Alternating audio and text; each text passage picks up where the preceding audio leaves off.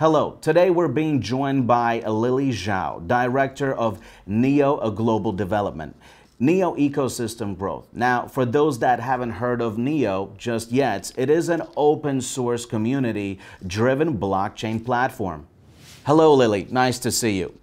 So, Metaverse has been a hot topic lately ever since the rebranding from Facebook to Meta, and of course the acquisition of Blizzard Activision of Microsoft with $69 billion and other big tech giants out there also betting on this nascent technology. So what is Metaverse exactly?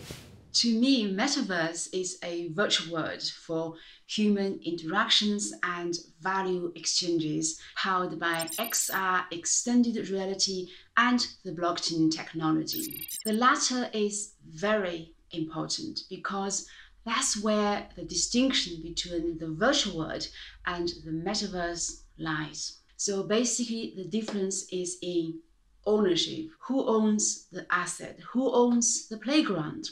In Metaverse, digital assets are powered by open source blockchain protocols such as Ethereum or NEO. These assets live on the blockchain, independent of any proprietary platforms, so they can be freely traded across different playgrounds and marketplaces. So the ownership of digital assets gives the power to players, and that levels the playing field between users and platforms. Okay, so how is the NEO blockchain positioned for the Metaverse? The concept of a Metaverse is still new, but one thing is for certain. There will be a huge amount of data generated in the Metaverse, and that data needs to be stored on a distributed file storage. Another crucial thing in the Metaverse is to protect people's ownership of their digital assets. And that's where digital identity comes into play.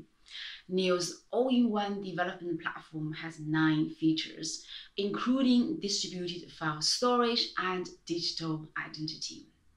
In fact, I see Metaverse as a manifestation of NEO's vision for a smart economy, which consists of digital identity, digital assets, and smart contract. So if anyone wants to build a Metaverse, build on NEO.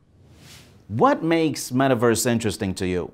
And would you like to live in a Metaverse? For anyone who has a curious mind, it's hard to resist the temptation to live in a Metaverse where anything is possible with a click of a button. However, the appeal of a Metaverse to me is not about getting lost in a virtual world, rather how it connects and enhances the real-world experiences. In Metaverse, we don't have the time, space, or resource constraints as in the real world, so we can unwind or relive certain real-life events or experiences. So perhaps we can indeed live our life twice or multiple times.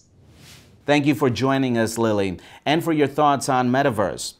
Until next time, goodbye.